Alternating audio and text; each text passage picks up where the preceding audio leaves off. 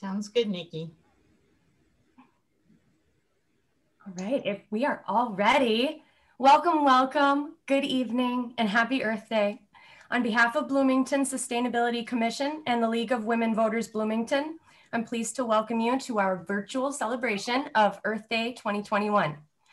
Before I introduce myself and the MC alongside me, I would like to recognize George Floyd, Dante Wright, our Bloomington Indigenous tribes, and BIPOC communities as we embrace community building through our Earth Day initiatives today. Thank you very much. I would like to introduce first, alongside me, MC Tim Sandry, Chair of the Bloomington Sustainability Commission, and I'm Nikki Marie Kohler, President of the League of Women Voters Bloomington. We are so glad that this group of people can come together tonight, and thank you so much sincerely for joining us. So every year on April 22nd, Earth Day marks the anniversary of humanity's modern environmental movement. In 1970, groups that have been fighting individually against oil spills, polluting factories, toxic dumps, pesticides, the loss of wilderness, and the extinction of wildlife, united on the first Earth Day around the shared value of protecting our planet. By the end of 1970, the first Earth Day led to the creation of the United States Environmental Protection Agency and the passage of other first-of-their-kind environmental laws, including the National Environmental Education Act, the Occupational Safety and Health Act, the Clean Air Act, and the Clean Water Act. These laws have protected millions of men, women, and children from disease and death and have protected hundreds of species from extinction. Today, Earth Day is widely recognized as the largest secular observance in the world, marked by more than 1 billion people every year as a day of action to change human behavior and create global, national, and local policy change. This year, our organizations have chosen a theme of discovering opportunities to explore, protect, and restore Bloomington's natural treasures. Bloomington is fortunate to be rich in parks and natural areas. These gems in our midst provide a multitude of benefits, including adding to our biodiversity, reducing pollution, improving water quality, mitigating the effects of global warming, and improving our quality of life by bringing people together. Tonight, we hope to acquaint you with a few of these special places and inspire you to see, protect, and restore these natural areas in Bloomington. We have some great speakers for you this evening and a few fun activities mixed in, so we hope you will enjoy our celebration of Earth Day. Okay, a few housekeeping notes. We'll be recording the celebration to share with those who are not able to join us this evening. And we also ask that you utilize the chat feature located at the bottom of your screen if you have any questions or need assistance. Our first speaker this evening is Bloomington's Mayor Tim Bussey. Mayor Bussey was first sworn in as the 13th mayor of the city of Bloomington on January 2nd, 2020, and was the city's first new mayor in 2 decades. He was initially appointed to the Bloomington City Council in April of 2011 and was re-elected twice and served 2 4-year terms as a council member at large. As mayor, Tim's top priorities have included the Bloomington business community, transportation, and the strategic alignment of all that Bloomington has to offer. He also serves as Vice President of the Bloomington Port Authority and has served on the boards of the Bloomington Chamber of Commerce, the Minnesota Valley chapter of the Isaac Walton League, and Bloomington Heritage Days. He and his wife, Heather, have 2 grown children and live in the Southbrook neighborhood of Bloomington with their dogs, Jake and Elwood. I'll now turn it over to Mayor Bussey to say a few words to kick off tonight's celebration. Mayor Bussey. Thank you so very much, Tim. Thank you, Nikki. Thanks for that welcome, Tim. And I appreciate also mentioning that I was sworn in on January 2nd. Thank you for not mentioning that by St. Patrick's Day of that same year, the world had basically gone to heck in a handcart. I don't think it's related, but I can't say for certain that it doesn't work out that way. So, but thank you. Thank you for that nice introduction. Hello all and welcome. Thank you so very much for joining us this evening for our City of Bloomington celebration of Earth Day 2021. I think it's terrific. It's just fantastic that our community comes together every year to observe this important day and to actually recommit ourselves to this incredibly important effort that we have in front of us. I want to thank the members of the Bloomington Sustainability Commission for their work on tonight's program and for your ongoing work and your dedicated service to the City of Bloomington. Thank you so very much. Also want to thank the Bloomington League of Women Voters. What an outstanding organization. I mean, they very simply, the League of Women Voters is always just doing good. And we greatly appreciate it. Thanks much for your work on this, for your ongoing work on the myriad of other issues that you're involved with. And finally, I want to thank everyone else for taking their time to be part of tonight's event. It's a beautiful Thursday evening. We were talking earlier, we haven't had a whole lot of these. You could be anywhere else, but you choose to be here. And I appreciate that. That says a lot about your commitment to your community and your commitment to this important topic.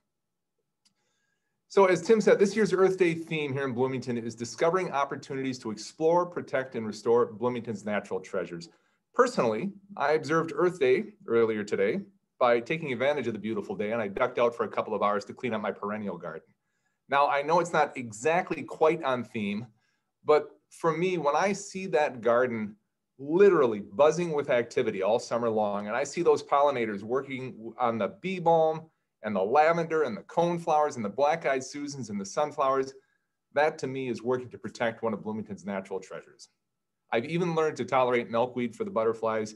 So I try to work hard with, that was how I was personally involved with Earth Day today. But the theme is particularly timely this year since Bloomington is currently in the process of updating our park system master plan, and the City Council has added enhancing natural resources to our strategic priorities as an area of focus this year. Now, the purpose of a park system master plan is to establish a clear 20-year vision for the parks, the trails, the recreation areas, and all the open spaces in Bloomington. And folks, that is not an insignificant job. So a couple of quick facts for you. Did you realize that there are more than 9,000 acres of parkland and open space in Bloomington, of which almost 3,000 acres are city-owned? Did you know that Bloomington is blessed to have 97 parks and more than 40 miles of off-road trails? And did you know that nearly 36% of the city's 38 square miles is either parkland or open space? Now, those are amazing stats, and they speak to the high value that the residents of Bloomington have placed on green spaces and natural resource areas. In fact, natural areas are consistently at the top of any list of characteristics that contribute to Bloomington's high quality of life. Community engagement for the Park System Master Plan asked participants to rate their top priorities and themes, and natural resources and environmental sustainability and resiliency were the top two themes identified. And that's why the Park System Plan will place an increased emphasis on natural resource management and sustainability. And that's also why the City Council has added enhancing natural resources to our strategic priorities. When we met as a council earlier this year to talk about priorities, we talked quite a bit about the importance of our natural resources and the role that they play in our community. We talked about how residents are drawn to natural resources. We talked about how natural areas add to property values and provide some really pretty unique recreational opportunities that are frankly hard to find in other parts of the metro area. And we talked about how Bloomington's natural resources are part of what makes this community very special. The council has made a commitment to place a greater emphasis on maintaining and restoring our natural areas, and we are going to promote that importance within our community and beyond. Tonight, we're going to hear about a number of these natural treasures. I'm pretty sure I'm preaching to a good portion of the choir here, but I really encourage you to get out and explore some of these special spots. And I really hope you've got plans for Saturday to join in one of the activities that are planned across the community to help protect and restore our natural treasures. And if you can't join on Saturday, that's fine too. I trust you. I mean, if you're here tonight, I trust that you'll find your own way to make an impact, either large or small. So to the surprise of no one, I've been watching, and Earth Day has been trending #1 on Twitter all day. And after spending too much time actually reading the tweets, I learned some things that I didn't know about Earth Day. And Tim actually mentioned one of them, or maybe Nikki mentioned that. I learned that Earth Day is recognized as the largest secular celebration in the world, with more than 1 billion people participating in some way.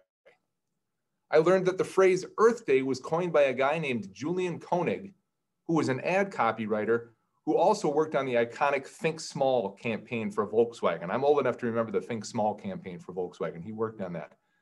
And Koenig said that he picked the words Earth Day because it sounded like birthday, which ironically, today would have been for Julian Koenig. He would have been 100 years old today. I learned that the original Earth Day in 1970 remains as the largest single day of protest in history. I was 5 years old at the time. I'll be honest, I don't remember it. If you do, put a note in the chat. It'd be fun to see who here remembers or possibly even took part in that original Earth Day. I also learned on Twitter that on this day in 2001, the movie Shrek was released. And the celebration of that event, I believe, is the second largest secular celebration worldwide. But then, I thought more about the original Earth Day being the largest single day of protest in history. And Tim talked about this in a little bit. I thought about how back in 1970, people across the country, frustrated by years of inaction and frankly frightened by the conditions of the world around them, they spoke with one voice. They demanded change. Groups that had been fighting individually to protect water and wildlife, groups that had been working in their own cities and their own states to raise awareness and to change public policy, people who were ambivalent to the issue or who were happy to just sit on the fence and not get involved, people who just didn't care, they all came together on that first Earth Day. They came together on college campuses and in cities and in towns to say that we can do better. We've absolutely got to do better. And their commitment led to change across the United States and eventually across the globe. Now, personally, I can't help but see the parallels between that first Earth Day and the national call for change that we've seen over the past 11 months. It gives me hope that we have a template in place for long-term success. So happy Earth Day to all of you. Thanks once again to the Bloomington Sustainability Commission and to the Bloomington League of Women Voters for your work on this evening's program. Thanks to you all for being here. Unfortunately, I can't stay. I had another meeting that started 12 minutes ago. I told them I'd be a little bit late, but I'd jump on just as soon as possible. So I'm going to say once again, thanks for being here. Happy Earth Day to all. I'm going to turn it back over to Tim and Nikki. Tell you all, have a great evening. Thank you, Mayor Bussey.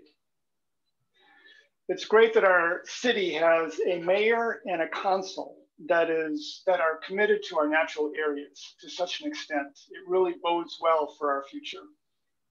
So now we're going to move on to the first of our fun activities for the evening. Lois Norgard, a Bloomington League member, will quiz you on a few of our natural spaces, open spaces in Bloomington. So Lois, take it away. Yeah, thanks, Tim. Yeah, we are going to show you just a few images of some of the beautiful parks, the 97 different parks we have in Bloomington that the Mayor Bussey just mentioned, but you will try to name that park. So we'll have a little poll. If you can guess the name or if you recognize the park, please do respond to the poll and we'll tell you what the name is afterwards. But a little teaser for some of the programs or presentations that we're going to have in a little bit here. But yeah, please join this first image and let us know what you think it is.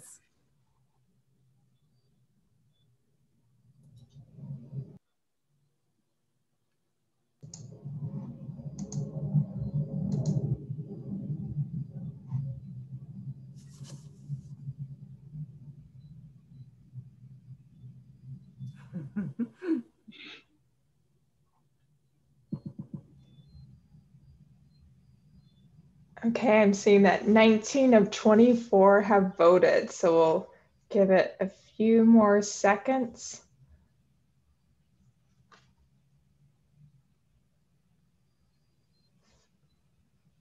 Okay, I'm going to end polling and show the results. Lois, do they have it correct? That is correct. Highland Hills. You guys knew this one really well. It was a good iconic image of what we have at that park. Some of them won't be quite so easy. Let's move on to the next image.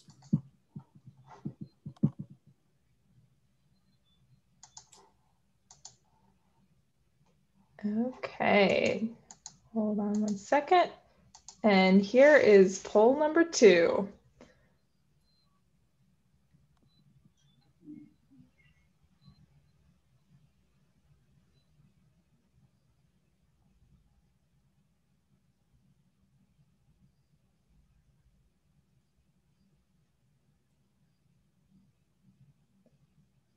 What a beautiful green park we have here.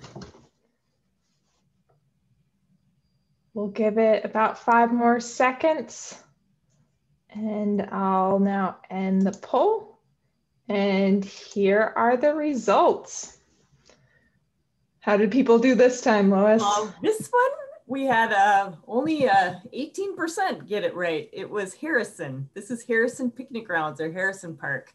A beautiful place with a lot of great paved trails like this. Thanks so much. Pat on your back if you got that one right.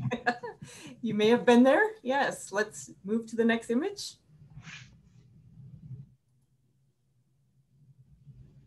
This one's going to be a little harder. I don't know if people will recognize the bloodroot that you have there, where that might be found.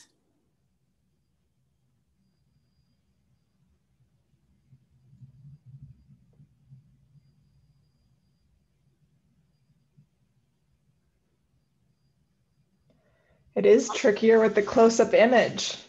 Yes, I wanted to show some of the really beautiful natural areas we have, as well as some of the iconic landmark type images.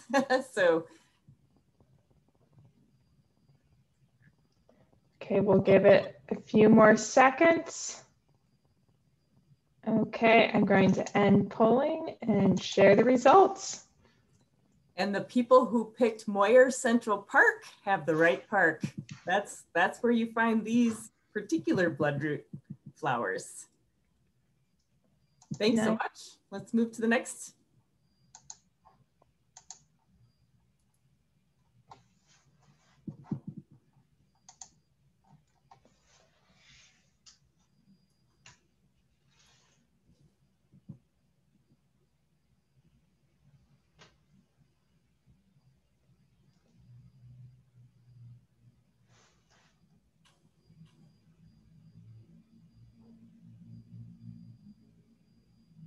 Answers are coming in. We'll give it a few more seconds.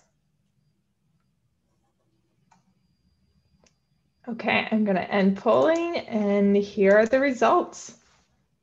And a lot of people picked that one right. Pond Dakota Mission Park. That's the park where we have a lot of the history programming for the history of Bloomington. Thanks so much for participating, folks. We'll move on to some of these wonderful programs you're going to hear, but we'll do another poll in a little while. There's all your images and the names of those parks. Please make time to try to explore the parks of Bloomington.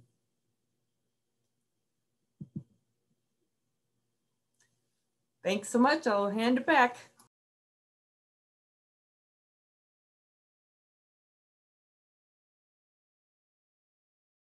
Boom. You can hear me, right?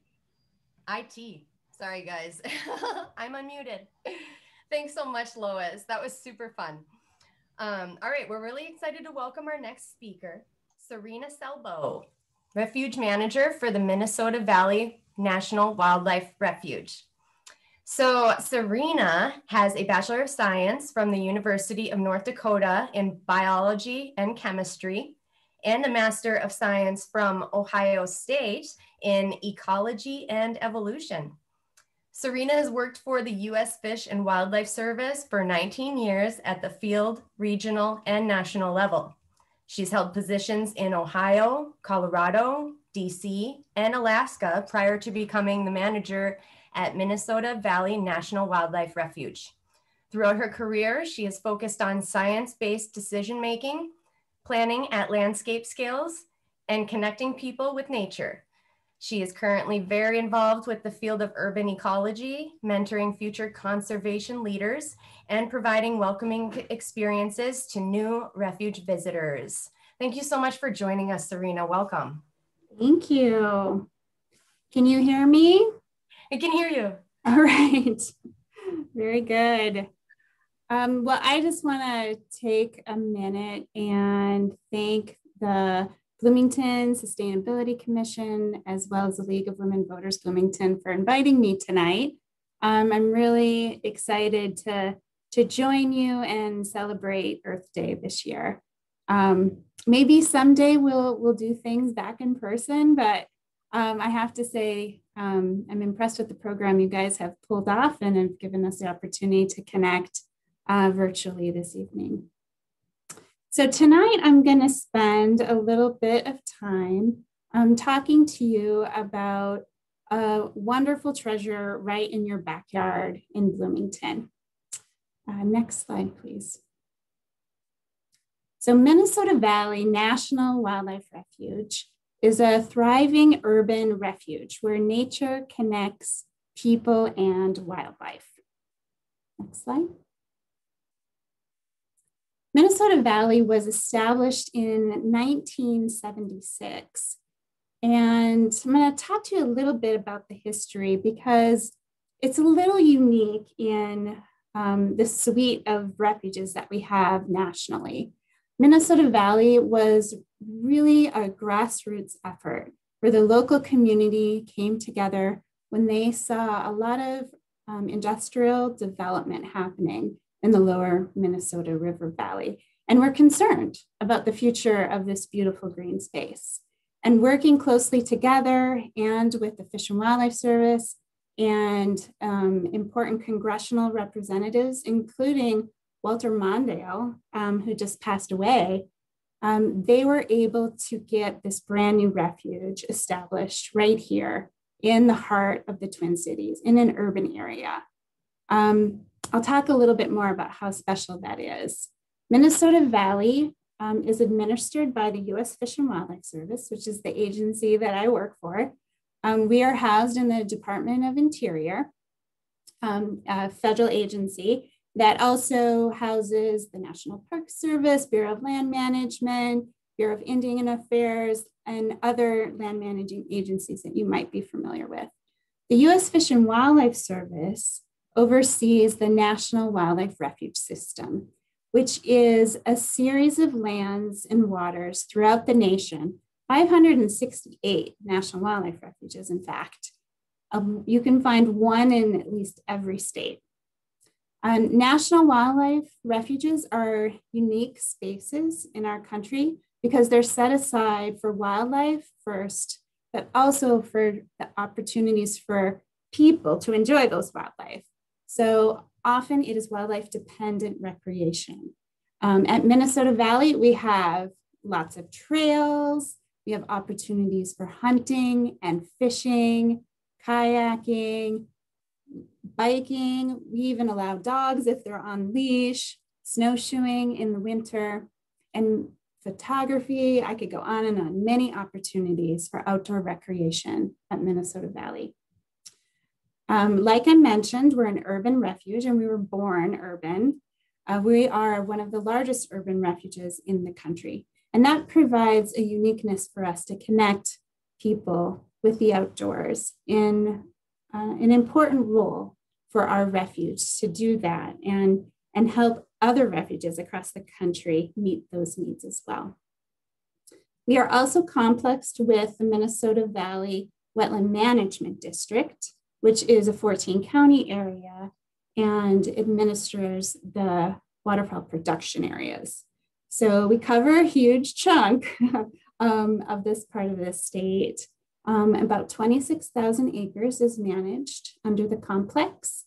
The refuge proper is about 70 miles along the Minnesota River. From Henderson up to Bloomington, we go right up to the edge of Fort Snelling and very close to the Minneapolis International Airport. We have about 45 miles of trail that are scattered along those river bottoms. And we have 2 visitor and education center, one located just outside of Carver at Rapids Lake, and one located in Bloomington, which I will talk to you a little bit more about tonight. Next slide, please. diverse habitats support a variety of wildlife species, and Minnesota Valley is no exception. We are very, very lucky to steward so much diversity at this refuge in the backyard of skyscrapers. Next slide, please. I'm going to share a little bit of the types of habitats that we have at Minnesota Valley and talk about some of the uniquenesses. So the refuge, you can see from these pictures, I'm sharing 4 different of the major habitats that we have. And that includes floodplain forest, tallgrass prairie, wetlands, and oak savanna. Some of these you're probably very familiar with. The floodplain forest is what you will see along the river bottoms, along the Minnesota River.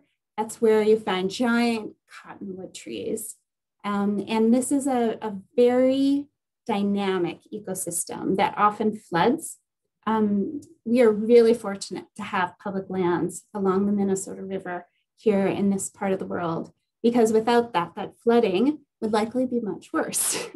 The floodplain forests play a very important ecological role in cleaning our water as well as storing it. We also have tallgrass prairie, which is a habitat that provides a lot of opportunity for pollinators and for songbirds, other types of wildlife as well. It's a beautiful, beautiful habitat that you really need to kind of walk through and explore to understand all the diversity. Wetlands, we have numerous wetlands on the refuge, and lots of waterfowl habitat. The wetlands play a very important ecological role in this part of the world. And then I wanted to chat with you a little bit about oak savanna.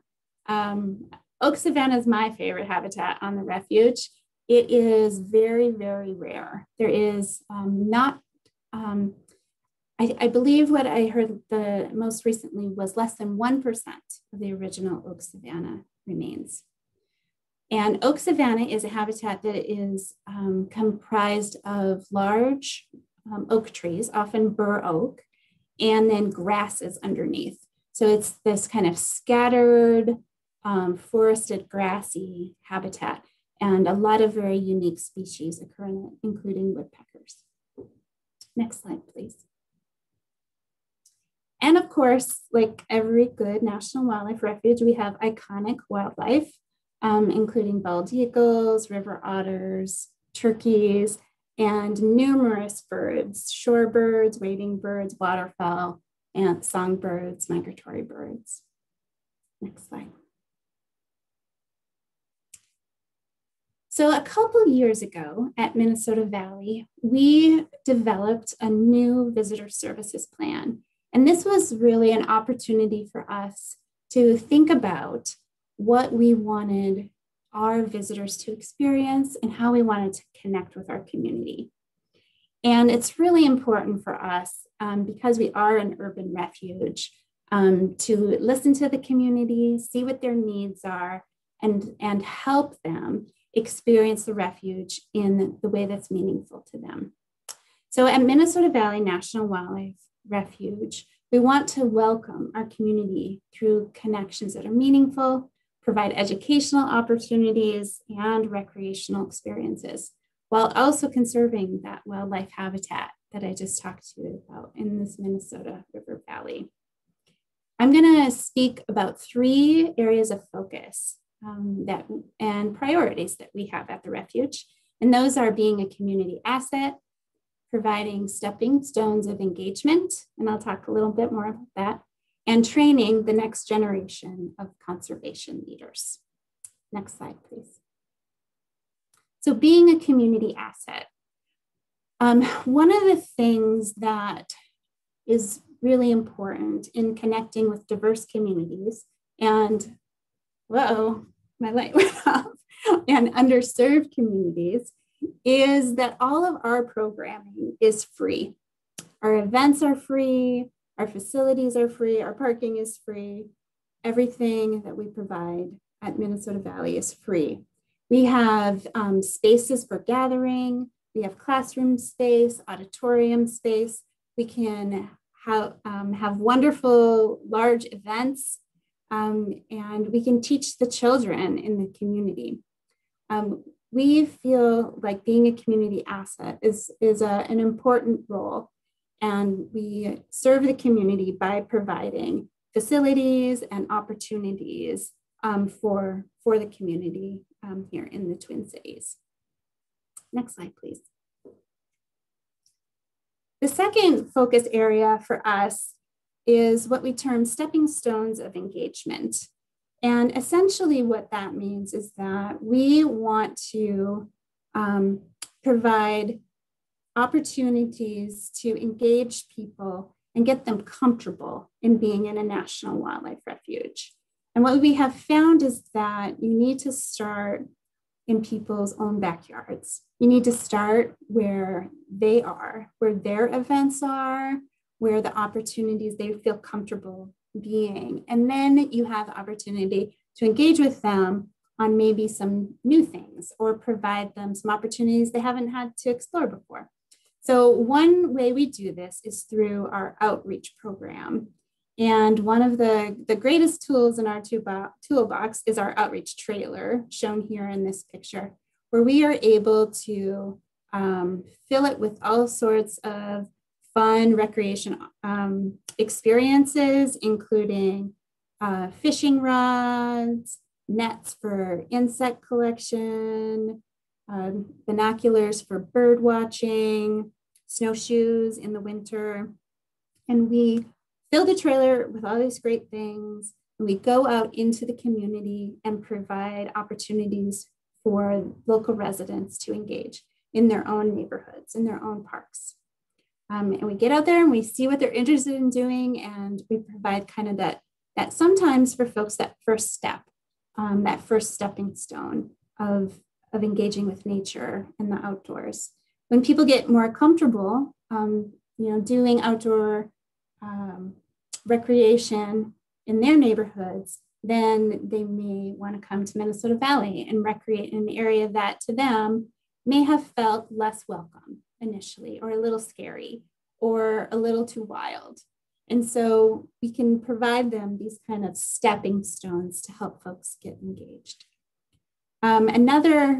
Because this is really hard to do during COVID, we were really, really fortunate to have some virtual engagement opportunities during the last year. And I am super, super, super blessed to have a very creative staff. My team thinks outside the box all the time and developed some great virtual content that we were able to share, not only with the children in the schools that we serve through our environmental education program, but also through outreach. And the backyard, Nature in Your Backyard backpack program was born out of that. And this backpack is filled with all sorts of fun things that you can do right in your own backyard or right at your local green space in your local park. And we're providing these to underserved communities, working closely with neighborhood libraries to get those backpacks in the hands of families so that they can explore nature. And then also join this club with us and have that connection where we provide them then seasonal updates, new things for the backpack, and new educational information on a continuous basis. Next slide, please. And then the final priority and focus area for us I wanted to chat with you about is training the next generation of conservation leaders. It's critically important for us to be thinking ahead about the future of conservation to make sure that we maintain a conservation ethic. We do a really good job with little kids and getting them excited about being outdoors. We also need to continue to provide that pipeline of opportunity. So at Minnesota Valley, we've been focusing on internships and mentoring opportunities for high school youth, as well as college students and beyond. And we focus on training that next generation, getting folks excited about working in a land management agency, giving them the opportunities here that then they can maybe take and work in other agencies and other places throughout the country. Or maybe we can keep them, which I'd love to keep them all, but I don't have the budget for that. So training the next generation is a really important aspect. And it's something that our team takes very seriously, and mentoring young people and getting them excited about careers in conservation. Next slide, please. So the next part of this talk, I want to share with you 3 of our great hotspots right in your backyard, right in Bloomington. And I'm guessing many of you know these places already, but it's always nice to look at some pretty pictures. So I'm gonna talk with you about our Bloomington Education and Visitor Center. I'm gonna talk about Bass Ponds, and then lastly, Old Cedar. Next slide. So the Bloomington Education and Visitor Center is located right at the end of American Boulevard, close to the interstate and the airport. We are actually closed currently during COVID, but all of our outdoor spaces, our trailheads, parking lots are open. Our trails, everything has been open, and we are doing outdoor programming as well. So there's still plenty to do if you show up at the Bloomington Visitor Center. Like I said, everything is free. That's very important to us. One of the things that you can do at the Bloomington Visitor Center is access many of our trails. And the Hillside Loop Trail is kind of a nice shorter trail, which culminates in this beautiful overlook right on the back side of the visitor center. One of the great things about this overlook is that it really gives you a true cross-section of the different habitats that we have at Minnesota Valley, where it's coming up from the river bottoms and the lakes and wetlands, and then into the floodplain forest, the oak savanna working its way, then up into prairie. And it's a beautiful location year round. It's easy to forget sometimes you're in the city. This time of year, I would encourage you to keep your eye out for spring wildflowers. They're very ephemeral. They don't last very long. So get out there now. The picture on the bottom there, that's a bloodroot, which Lois also showed us in mass earlier. One of those beautiful wildflowers you can see this time of year. We have lots of iconic wildlife at the Bloomington Visitor Center. You'll always see a turkey. I can almost guarantee it. Lots of turkeys hanging around. We also have winter activities, and we provide free snowshoe lending from the Bloomington Visitor Center. It's also a key part of our environmental education program with the classrooms, as you can see from the group of kids in this photo. And then finally, I wanted to mention a new venture that we've undertaken over the last year in partnership with Artistry based in Bloomington. We have reinvigorated a space in the visitor center into a really blossoming gallery that focuses on local artists that are connecting art and nature. And so we have the opportunity to provide the space for them to display their work, to teach about how they go through their creative process, and to help connect our communities with nature and art together. And it's free. The entrance to the gallery is free. Right now, you can visit the Artistry website. I think it's mnartistry.com or artistrymn.org, one of those. And you can link on the Confluence Gallery and see a beautiful exhibit by Jody Reeb, which she uses acoustic paint, which is beeswax paint in her artwork. And it all has a nature theme. Next slide, please. The next spot I'm going to highlight along the great spots in Bloomington is Bass Ponds. Next slide. So Bass Ponds is literally just blocks from the Mall of America and has the only native brook trout stream in the metro. It is a little treasure hidden. This cold water, clean stream bubbles out of the aquifer somewhere, we think, near the Mall of America. And it is an absolute treasure. You can go down there and see this babbling brook. And the brook trout are these tiny native little trout that we work very closely with the DNR in monitoring. No fishing of the trout allowed in this stream, this Ikes Creek. But we do have fishing at the Bass Ponds. So you have the opportunity to see this beautiful creek, as well as walk along trails along several different ponds, one of which is identified in the DNR Fishing in Your Neighborhood Finn ponds as a stocked pond. So there's always great opportunities for new anglers to get out there and try to snag a fish. This year, we had the opportunity to upgrade some infrastructure out at Bass Ponds, including a bridge, a new fishing pier, as well as an observation platform. So I encourage you to get out there and check it out.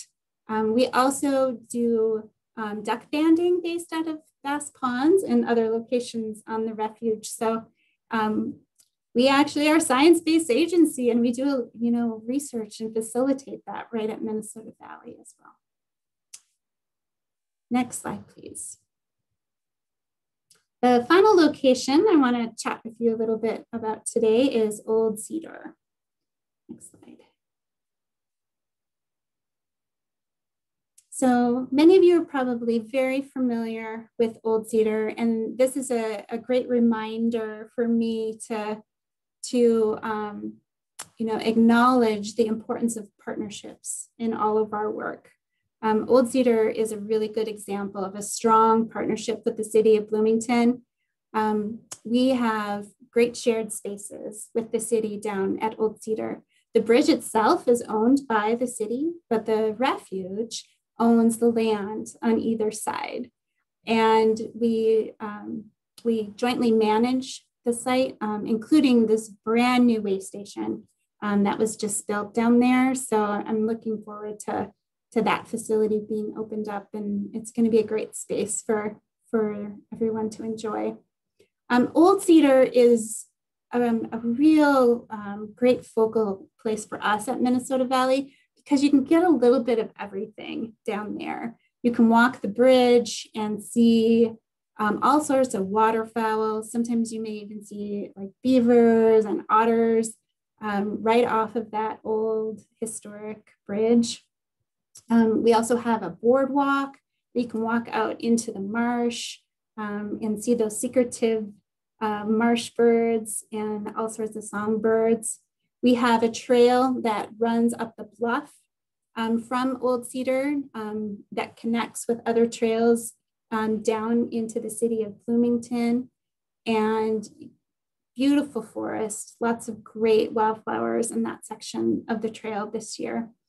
And then we have an area that we have been really focusing on the last couple years to make more open and a little bit brighter and accessible to our public, with this wide, flat, kind of crushed stone trail that's really great for wheelchairs and strollers.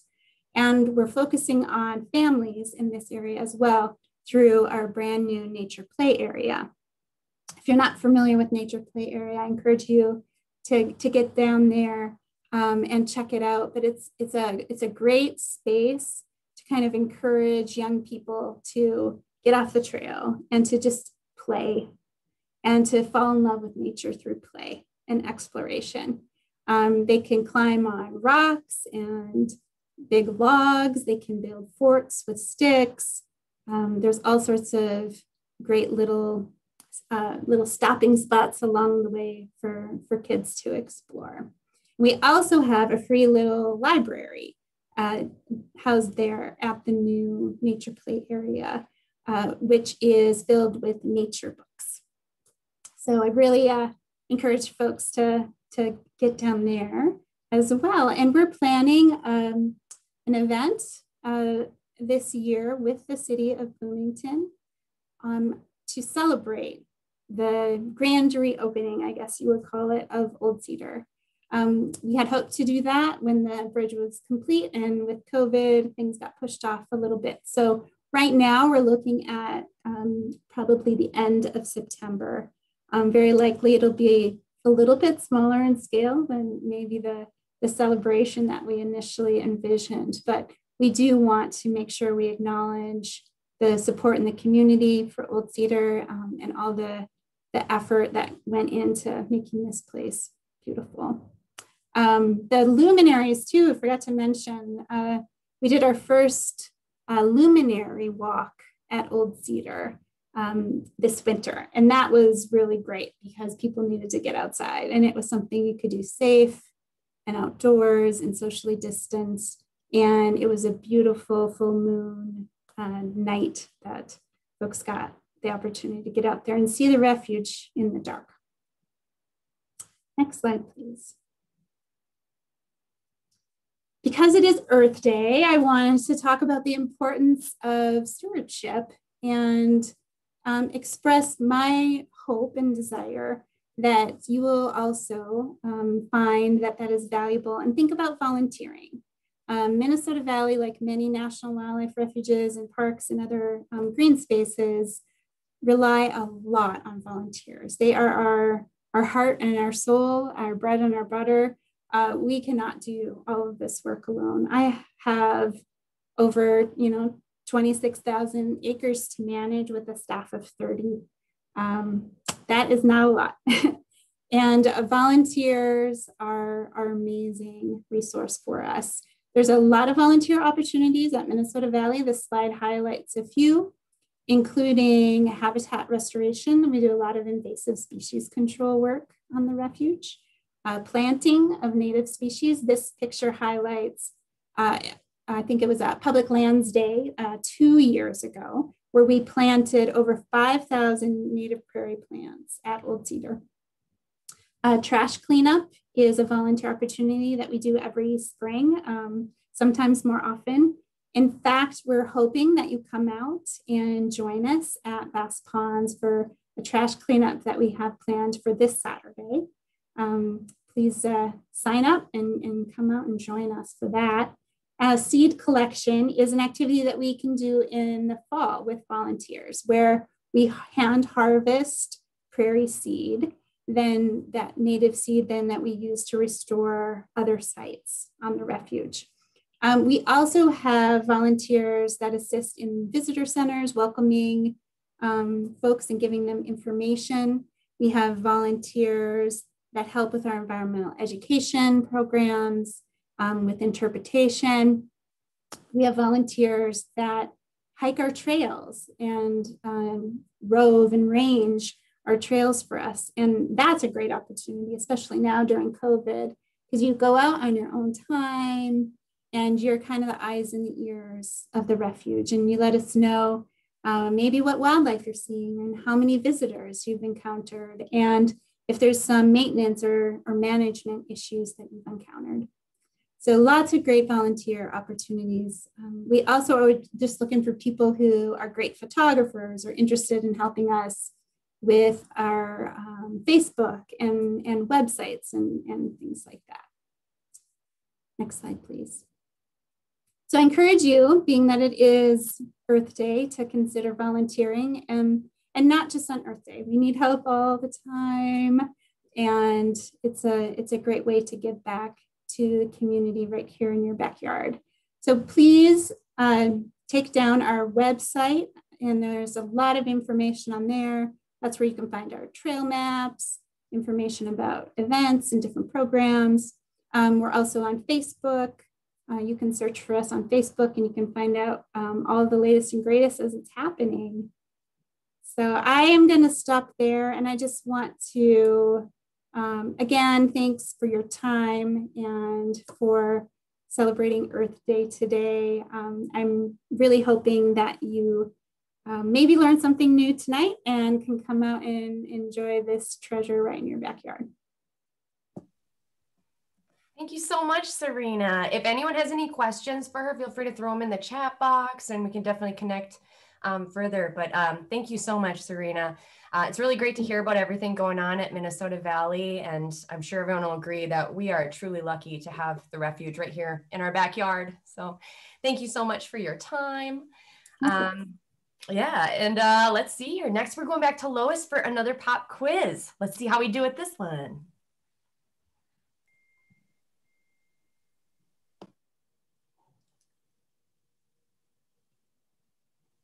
Another image for us to look at. So we'll pop up some names of parks and you can choose which one you think this one is.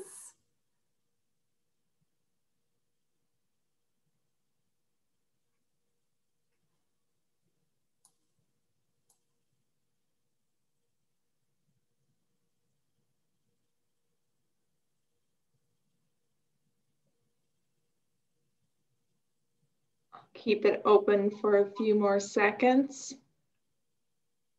Final votes. Okay, we will close the poll. And here's what people thought.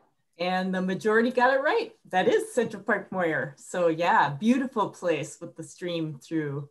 So definitely make a plans to go explore that park. Let's move to the next image.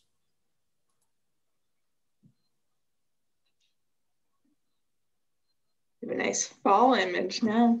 Yeah, beautiful park.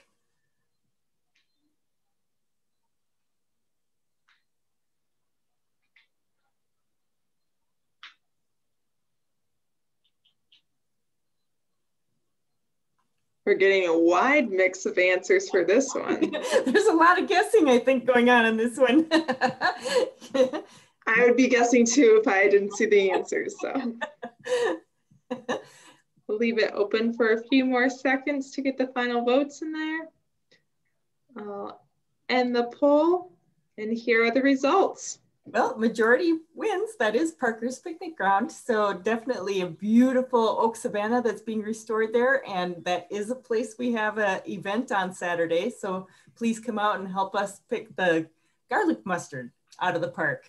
That's going on Saturday afternoon. Should we move to the next image?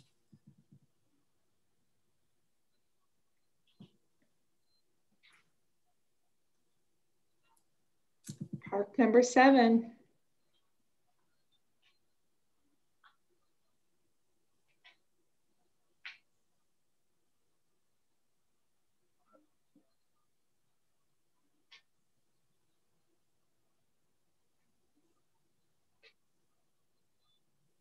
The votes are coming in. We'll keep it open for about 5 more seconds. Okay. Japanese How Gardens. did they do? Yep, that is correct. It's the majority got it. It's the Japanese Gardens that we have. Beautiful place to visit by Normandale College. I think we have one more image to look at.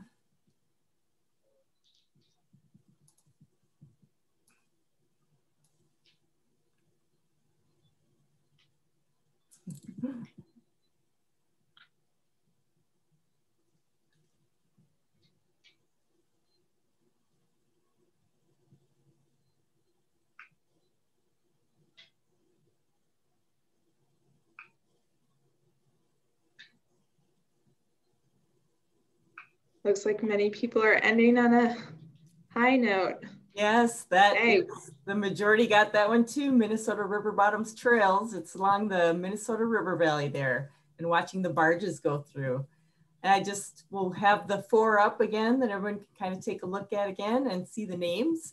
I want to say thank you so much for the photographers for our photos this evening. So thank you so much to Nikki Kohler and also Rob Boutte. These are beautiful images of our parks that they have supplied for our little polls tonight.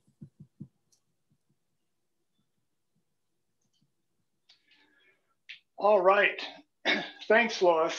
Yeah, you bet. These photos I mean, it just really inspires me to get out and explore the many natural areas in Bloomington that I have yet to visit. And there are so many that, you know, it's just hard to know how you can get to see them all, especially in their beauty as you've displayed here. And this leads nicely into our next group of speakers.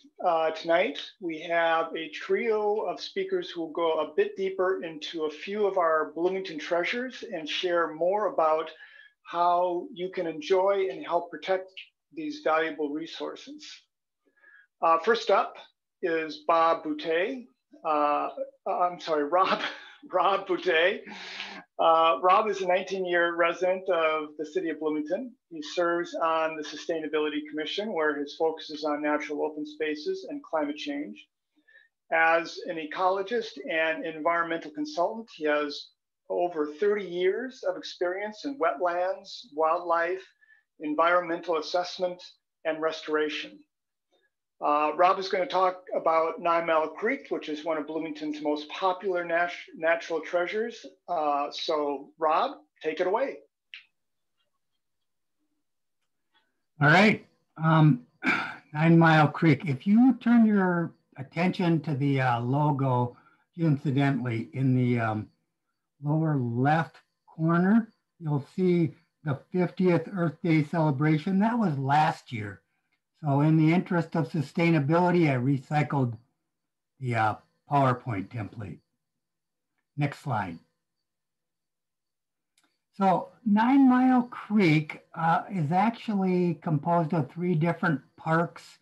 It's 3 parks in one. There's Moyer Park towards the upper left.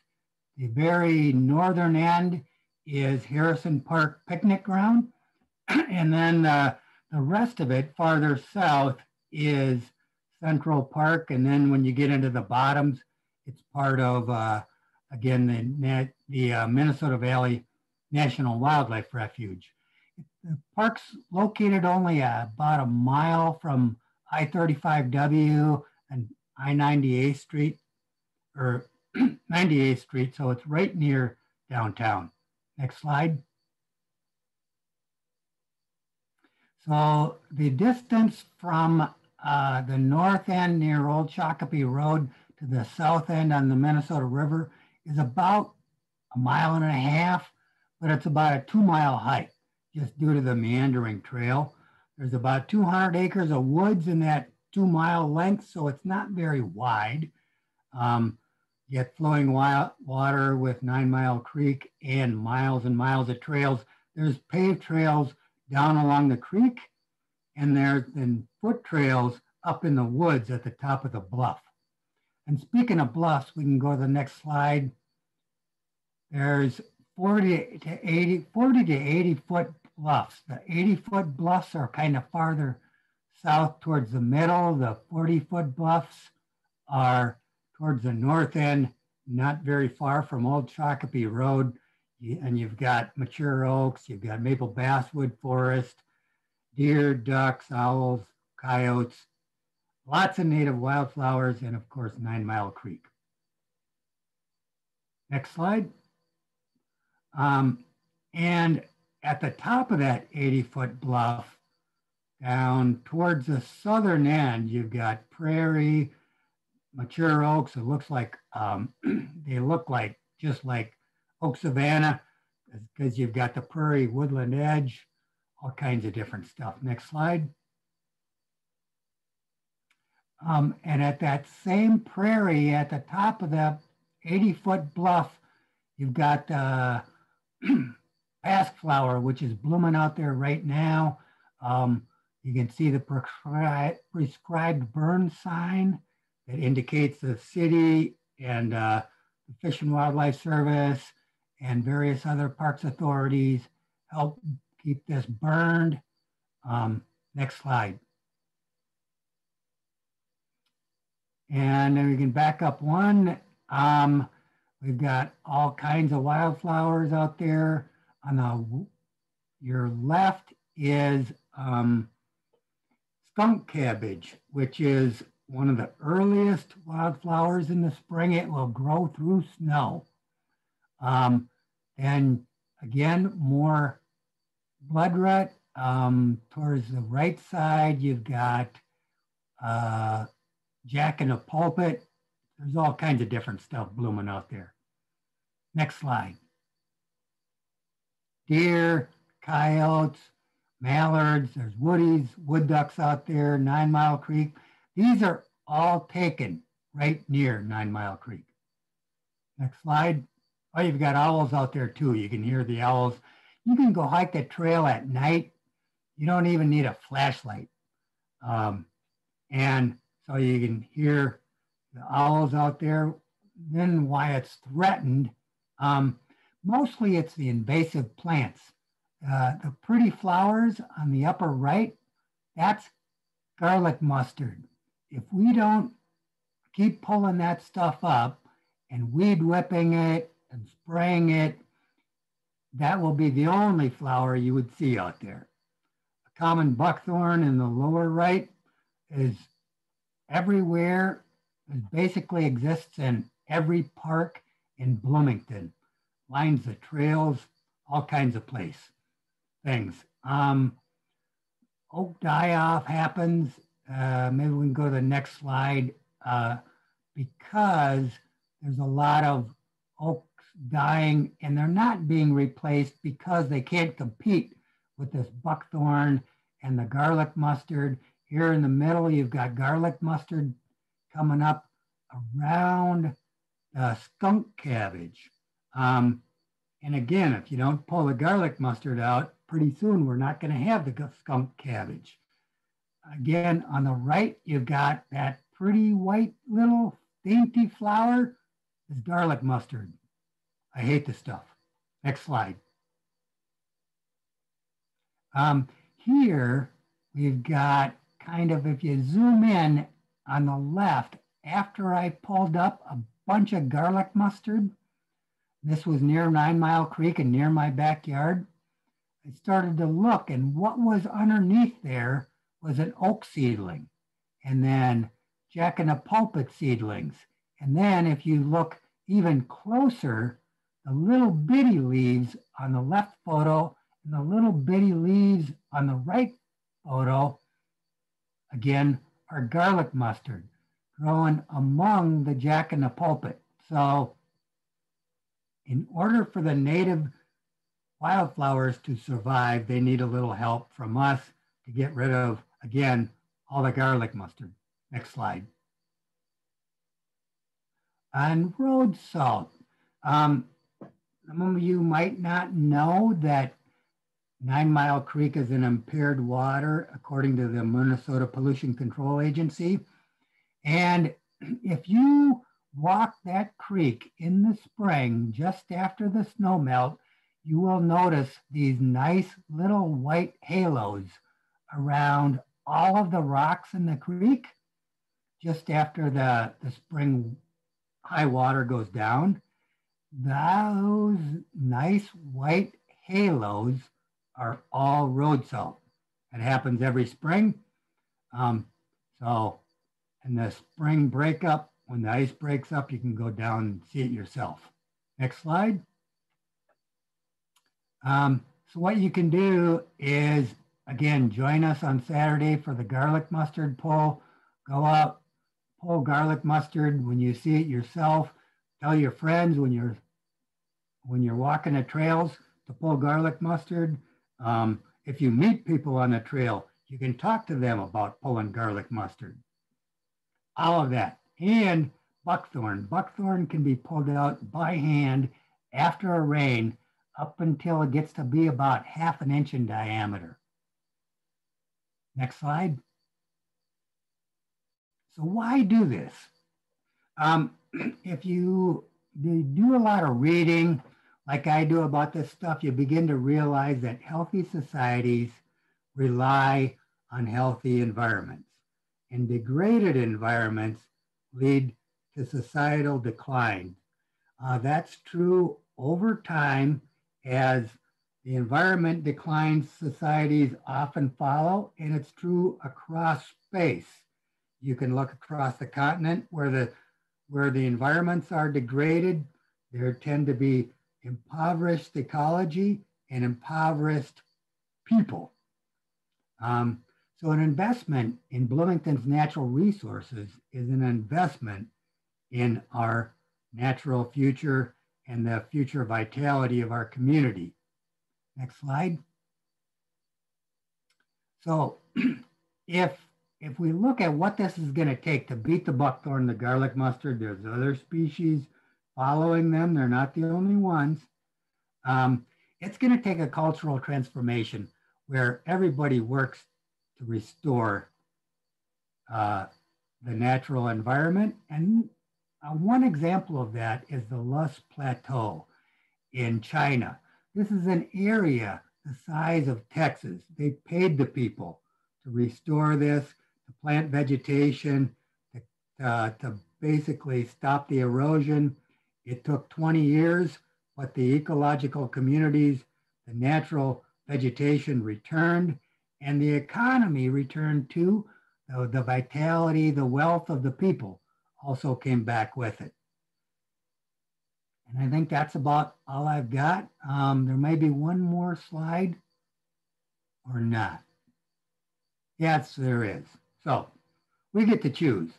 We can have the savanna and the prairie and the past flowers and the mature oaks on the right, or we can let nature take its course with no more stewardship, and all we'll have is stuff like buckthorn and garlic mustard and reed canary grass. So I think we're kind of at a crossroads. With that, I'll turn it back to the MCs, Nikki and Tim. Thank you, Rob. Boy, that was very educational and very scary at the same time. So thank you for that. Our next speaker is Paul Erdman. Paul has a degree in conservation and deep experience in water quality, environmental education, invasive species, and ecological restoration. Paul is also a member of the Sustainability Commission and has been a very vocal advocate for natural resource conservation. Paul's belief is that our natural resources will continue to be one of the things that will make Bloomington a great place to live for generations to come, kind of piggybacking on what Rob just said. As we protect our natural resources, we protect us as a community. Paul is going to talk about another very popular resource, Bush Lake. Paul, over to you. Thank you, Tim. Can everybody hear me okay? All right. Yeah, I'm proud to serve on the Sustainability Commission. I'm also a member of the Bush Lake chapter of the Isaac Walton League of America. We're a nonprofit conservation organization located on Bush Lake. And the Isaac Walton League has been protecting Bush Lake for over 80 years. So it's an area that is very near and dear to my heart. Next slide, please. So very briefly tonight, I'm going to give you a little bit of history of the area, a little bit about water quality of Bush Lake, the wildlife habitat and wildlife found in the area, some of the threats that face the lake and our area parks, as well as some solutions for protection. Next slide, please. So if we take a look at this map from 1860, maybe one of the first maps made of the area on the lower right that says lake, that's actually Bush Lake. So at one time, Bush Lake was a bay of Anderson's Lake.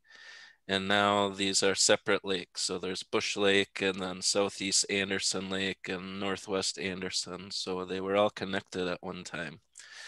The land around these lakes was oak savanna, prairie, and big wood, some areas that Serena and Rob had talked about, plus some lakes, ponds, and wetlands mixed in. The Dakota people, as well as other tribes and indigenous people, hunted these lands and fished its waters and used the plants found in this area for many purposes, and they likely made their homes or seasonal camps here. Later, with European settlement came farms, cabins, and even a few small resorts. Later still, Bloomington became a township, a village, and then a city. And with that came residential and other development. Next slide, please. So this is a literal bird's eye view, iron bird's eye view of Bush Lake, looking from north to south. That's Highland Lake at the very top of the screen. So you can see that there's still a lot of area that's protected, that's in parkland. There's some prairie there and some woodlands and residential areas as well. Next slide. Today, this area, Bush Lake, is part of Highland Bush Anderson Lakes Park Reserve, which is part of the Twin Cities Metropolitan Regional Park System. This entire area encompasses about 2,600 acres. And when I'm outside walking these areas, looking for plants and wildlife, I feel fortunate that some people were wise enough a long time ago to recognize this resource and say, these areas deserve protection, let's make them parks. Next slide, please. The Bush Lake Beach is one of the most popular beaches in the state with over 100,000 visitors per year. That's probably largely due to the great water quality that I'm going to talk about shortly. There's all kinds of recreation that can be had on the lake any time of the year, and there's just a long list, but parks that surrounds the lake as well as things that you can imagine that you can do in a lake can be done in this area. Next slide, please. Bush Lake does have excellent water quality.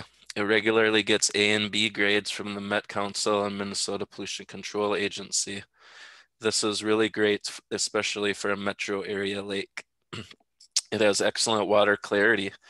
My wife, Elizabeth, and I go out about every 10 days when the ice isn't on the lake and do the water quality samples for the 9 Mile Creek Watershed District. So we take a Secchi disc and throw it outside the canoe, and however far down we can see that disc in the water is the clarity reading. And our record is 17 feet. We could see that disc down in the water, and the average is about 10 feet. So really great, clean, clear water. And the reasons for this are a few reasons. So it's surrounded by parkland. So there's not a lot of turf grass lawns that are contributing pesticides or fertilizers or other stormwater runoff into the lake. Again, wise people at one point said, we're going to only allow 6 horsepower boats on Bush Lake. So there's not big, huge motorboats ripping across the lake, creating wakes and causing erosion on the shoreline. And so that's also great for paddlers on canoes. Another reason why the lake is so clean and clear is because of its sandy bottom, how it was formed, and its rocky bottom. Just a few quick other facts about Bush Lake. It's not a very deep lake at about 28 feet deep. It's 170 acres, and all kinds of fish can be found on Bush Lake. Most people here fish for largemouth bass. You might occasionally find a tiger muskie still in the lake. Next slide, please. And one more slide, please. There's just an arrow here that comes across. So Bush Lake is in this conservation corridor. And so these corridors are really critical in our metro areas to connect our parks for wildlife and wildlife habitat. So we have Anderson Lakes and Tierney's Woods to the northwest, 9 Mile Creek and Normandale Lake to the northeast, Richardson Nature Center and Highland Park to the east, and then of course the Minnesota River Valley National Wildlife Refuge that we all just heard about just a few miles to the south. Next slide, please. So all of these areas are connected, and it allows us to have a great diversity of wildlife in the area, from reptiles and amphibians to, like the frog you see, the barred owl that Rob mentioned earlier, trumpeter swans we see pretty regularly on the lake. And then in the lower right, I encourage you in June to head out to Bush Lake or Highland Park and find a marshy area at dusk and sit there and watch all of the fireflies. There'll be mosquitoes out too, so you want to put some bug spray on. But it's really amazing all the fireflies that we see. And that's a good sign because it's an excellent indicator of environmental health. Next slide, please. So just some other shots, wood ducks, turtles on a log raft. We do have beavers in the area and a tree frog on an echinacea flower. Next slide. Beautiful plant life, native plants in the area, pollinators, and here's a flock of geese. That picture was taken in the fall with a full moon. Next slide, please. It's a resource worth protecting because we have some unique, rare, and threatened species found in the area. I could give you some examples here. The top one on the left is called bladderwort. That is an aquatic plant that can inflate those air sacs. That's under a microscope, and it inflates those air sacs to float to the top.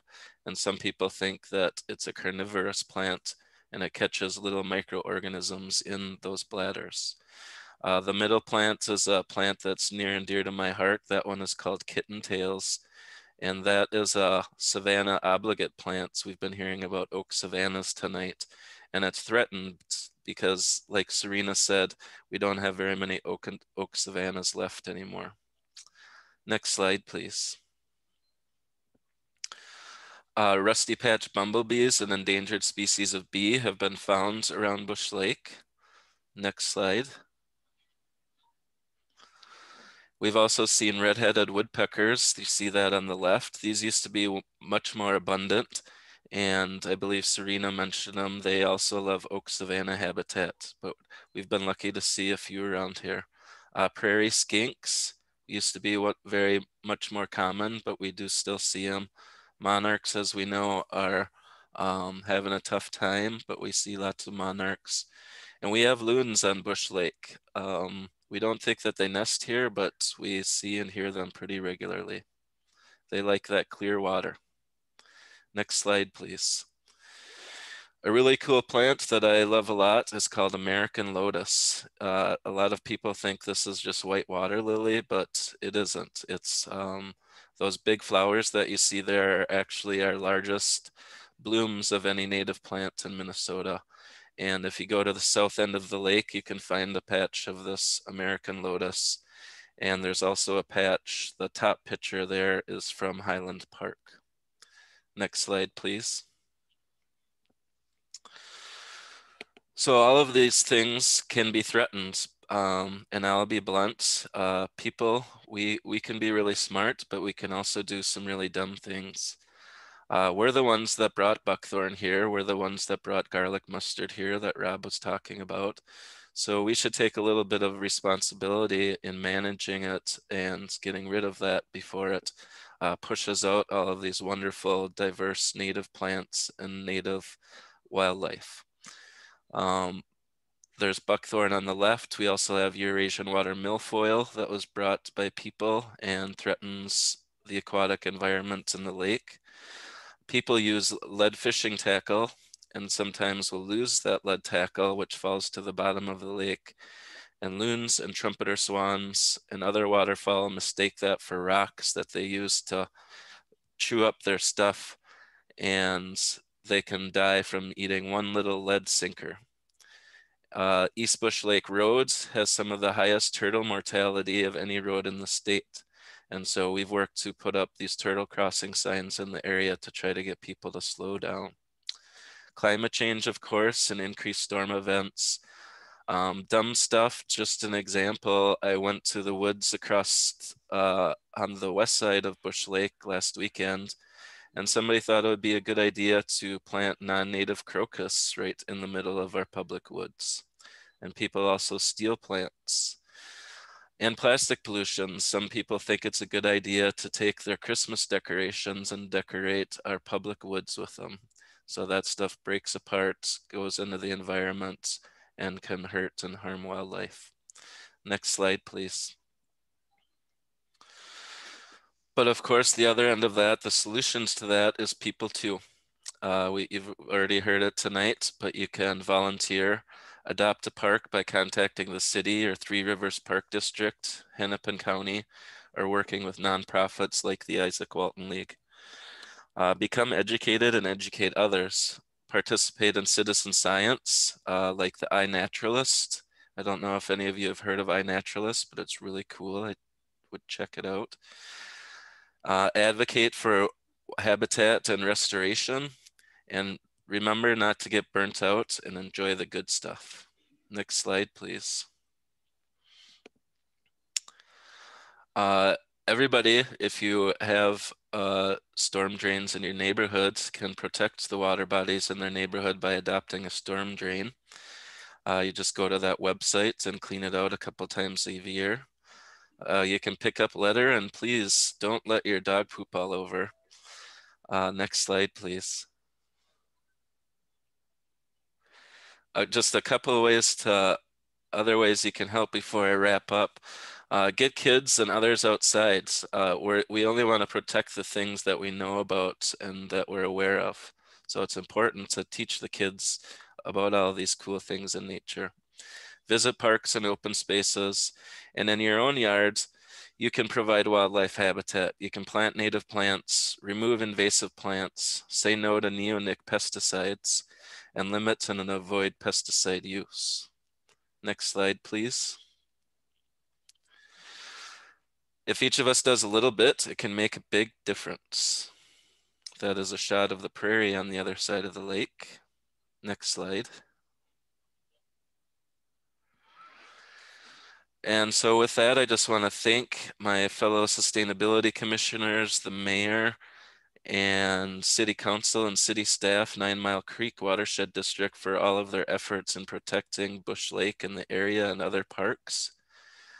Also, thank you all for attending, and thanks to all the residents of Bloomington for putting natural resources at the top of your priorities. I do have 2 bonus slides, Tim and Ellen, if I have time. Go for it. Oh, I guess they got cut off. That's okay. I don't know if those made it in, Paul. That's okay. That's okay. We'll save those for another time. Thank you all. All right, Paul, thank you. Boy, what a great story about that lake and that area. You know, so many great things to see and so many opportunities that for us to help protect it. So yes, thank you. That was great, Paul. So our last speaker tonight, last but not least, is Mark Morrison. Mark has been the recreation supervisor for Bloomington Parks and Recreation since 2003, after an earlier career working in archaeology and museums.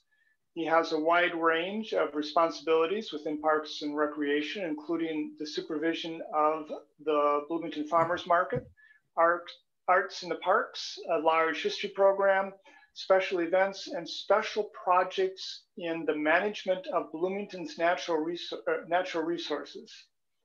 And so Mark is going to talk about a hidden treasure in the Minnesota River Valley. So Mark, tell us about the Pond Dakota and Parker's Picnic Ground area. Well, thanks, Tim, and thanks to everybody for having me.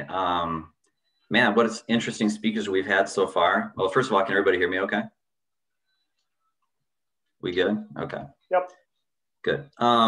Interesting speaker so far, just a wealth of good information and tough acts to follow for sure. But I just wanted to talk about, give a little bit of the kind of the history of some of our projects, particularly in the Minnesota River Valley, and how we kind of got started on the restoration work that's been kind of ongoing for more than a decade now, actually, back in areas in the Bluff and down into the valley and some of the Bloomington-owned Minnesota River Valley lands. And to start off with that, I'm going to give a little bit. I'm going to be focusing on Pond Dakota Mission Park and Parker's Picnic Grounds area, which is just adjacent, just to the east of Pond Dakota. But a little bit of a history background is kind of important. So I wanted to kick off with that because it kind of relates to how we got started on doing a lot of these projects. So Pond Dakota Mission Park, which is located between Nicollet and Portland Avenues on 104th Street, is near the location in the Minnesota River Valley where prior to white settlement, the Dakota people had actually two villages. One was near the mouth of 9 Mile Creek, and it was kind of an earlier village. And another later one was formed by Chief Cloudman near the site of today's, where Pond Dakota Mission Park resides today. So Cloudman's people had previously lived in the Minneapolis area, in the Bede-Makaska area, formerly Lake Calhoun in Minneapolis, but later moved to the Minnesota River Valley. So fast forward a little bit, Gideon and Samuel Pond are two brothers that came west into Minnesota territory in 1834 to become missionaries to the Dakota Indians, which they did run a mission, or a couple of missions actually. Samuel ended up running a separate mission, but Gideon set up the Oak Grove mission in 1843. And they were actually missionaries until about 1852, after the Treaty of Traverse des Sioux, which was in 1851, kind of relocated Dakota people to reservation lands farther west on the Minnesota River. So, but for a while, for that time period, there was a mission located at the current location of Pond Dakota Mission Park. So now, after several generations of Pond family ownership in that area, the city of Bloomington obtained the park, the land, the approximate 40 acres up on top of the bluff, and also the Gideon and Agnes Pond House, which was shown in a slide earlier when we were doing one of, I think it was the first of the activities we had a shot of the pond house in it. And the city obtained the land back in the 1980s and turned it into a park. So for the past 20 years, this city has conducted historical programs at Pond Dakota Mission Park, featuring subjects including the history of the Dakota, Pond family history, and Gideon Pond history, and many programs dealing with kind of the early history of Bloomington and the state of Minnesota, because the Gideon and Agnes Pond House, incidentally, is one of the oldest remaining houses in the state, built 1856. Not many houses exist from that time period in the state actually anymore. But one of the things that was always missing from the historical interpretation at that site and the work that we're doing was giving people a good idea of what the landscape would have looked like and been like at the time when the Dakota were there 170 years ago and earlier, prior to the impact of white settlement in the area, essentially with agriculture and other activities. So the city has had, the city's done a lot of high quality prairie establishments all around the city. Actually, there's pockets of prairie all over the place. And they've been doing kind of an establishment and maintenance program for decades. Good example is out at West Bush Lake Park. We saw a slide in the last presentation for from the big prairie area that's out there. That's just one of many examples that actually exist in the city. But in 2010, we decided to get more focused on some specific projects that can make a bigger impact in some of the city's most important natural areas, with the Minnesota River Valley being probably the foremost of those. So in 2009 and 10, it was decided to undertake kind of an interesting 5-acre restoration project at Pond Dakota Mission Park. The purpose of that project was to kind of, in a sense, turn back the clock on a section of that bluff top land at the park and bring it back to its native state, or something similar to that, to what it would have been like 170 years ago. And so this would be creating, the goal of this was to create an area where we could better interpret both the history and the natural history of the park and the river valley, but also to help obviously reestablish an important natural ecosystem in the area, one that really ought to be in that area. So to undertake this project, the city allocated money back in 2010 for natural resource restorations to restore areas such as Pond Dakota. And the city, for that project, contracted with a company called Great River Greening, which many people have probably heard of. They actually are a nonprofit that does a lot of similar projects all around the state, and they do a lot of really good work. And they're, one of the cool things about Great River Greening, and which we benefited from as a city, was they supplied a portion of the funding for that project through grant fundings from the state and federal governments that they received. And then they can then plow some of those funds into projects when working with cities and counties and such. So that particular project involved literally deforesting about 5 acres of bluff-top land. But it was primarily box elder, tons and tons of buckthorn, essentially a buckthorn forest, a lot of black locust, diseased ash trees, things like that. A lot of just undesirable stuff, but left all the oak trees that were in place. And then once the area was open, reseeded it and also added a lot of plugs all around of a wide variety of tall grass, prairie plants, and flowers. And then as part of the contract, conducted maintenance for the next 2 years following the seeding.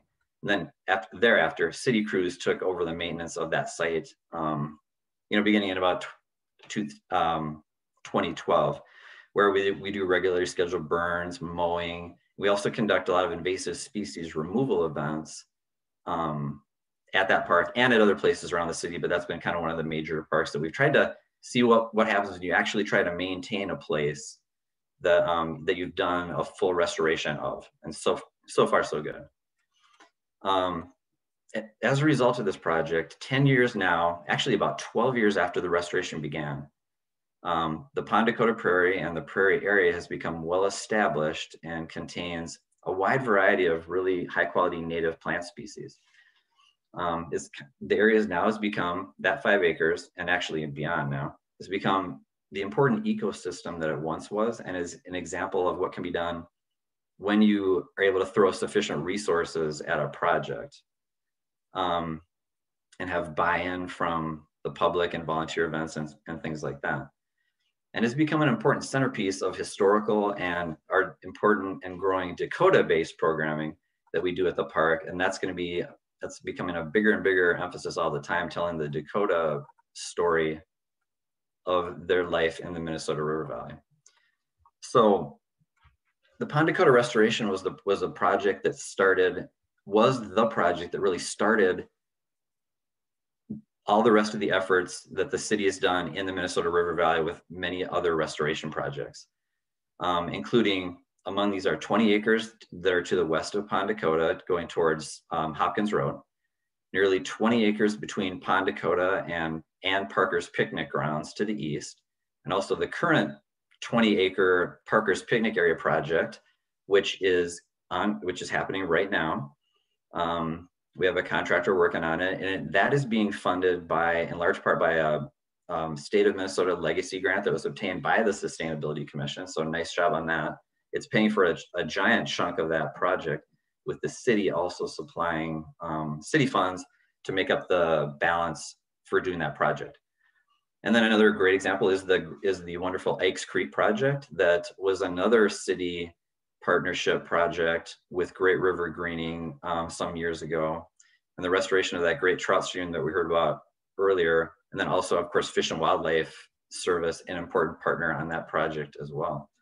So the cool thing about this, though, is that all of these projects, except for Ikes, which is a little bit farther east, link up to each other and are essentially creating kind of one large major restoration area in the river valley. They all touch each other. Ultimately, it'd be nice to restore much more of the city's river valley land back to its natural state. And that is a goal that, as part of the plan, we'd like to do as much of that as possible. And we think we're off to a pretty nice start with really so far, at least 50 acres of river valley land have been restored back to a more traditional native state as they should be. And again, looking to continue that work more in the future. So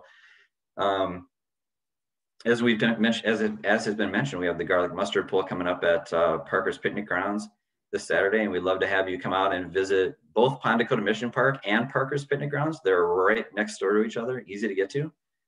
And come on out and visit those places in the near future. And as you walk the upper trail in the Minnesota River Valley, there's kind of the lower trail by the river, but then there's also an upper trail, which takes you through Pond Dakota and Parker's and places farther west. You can get a really good feel for these projects that I'm talking about because they go adjacent to that upper trail. So with that, I'm just gonna leave it with that. And thanks for your time tonight. Thanks, Mark. That was a great presentation, and man, I see all these different presentations. I just want to get out there and see them and help out and that sort of thing. It's just great, and it's just so wonderful to learn about these great spaces and what we can do to help protect them. And so, now that we've learned about some of these fantastic places in our midst, we'd like to, as Mark was just saying, we'd like to invite you to get out and take some action to help preserve them. Starting this Saturday, as a couple of people mentioned, the Sustainability Commission is hosting a garlic mustard poll this Saturday. And as Rob was pointing out, garlic mustard is a pretty nasty invasive species, and we really need to control it as much as we can. So the Sustainability Commission is inviting you to join us to help eradicate garlic mustard in the Parker's Picnic Ground area, which is, as Mark mentioned, has been an area of, has a focus of restoration over the last 2 years. So we'll be meeting at Parker's Picnic Ground parking lot, which is located at 10401 Columbus Road at 1:00 p.m. We will supply all the implements and provide guidance on how to identify and pull garlic mustard. We might also take some buckthorn out as well, and we'll keep pulling until 3 o'clock or until we run out of garlic mustard. So please come and join us. Wear clothing that's appropriate for gardening, and please come with a face mask. And so for more information and to sign up so we know how many pullers to prepare for, go to the Sustainability Commission's website, and it's right there on your screen at the bottom, blm.mn/sustainability. And also on the screen, you'll see, if you're not interested in pulling garlic mustard, the National Wildlife Refuge is having a bass ponds cleanup. And the Bloomington Middle School Environmental Peace Club is also doing a cleanup of Tarnhill Park Playground. So multiple opportunities to get out and get involved in helping to do some cleanup and some good work. So finally, to wrap up our session tonight, if we are serious about what Earth Day stands for, we really need to make every day an Earth Day. So how do we do that? So the Sustainability Commission has identified a number of actions that you can take anytime to help keep our environment strong and healthy and enable you to take the spirit of Earth Day with you all year round. And you can find that list on the Sustainability Commission's website page, again, blm.mn/sustainability. So that concludes our program this evening. We hope that you will register and join us on Saturday at the garlic mustard pool at Parker's Picnic Ground. And let's make every day an Earth Day. Good night, Bloomington. Good night, all. Thank you. Thank you.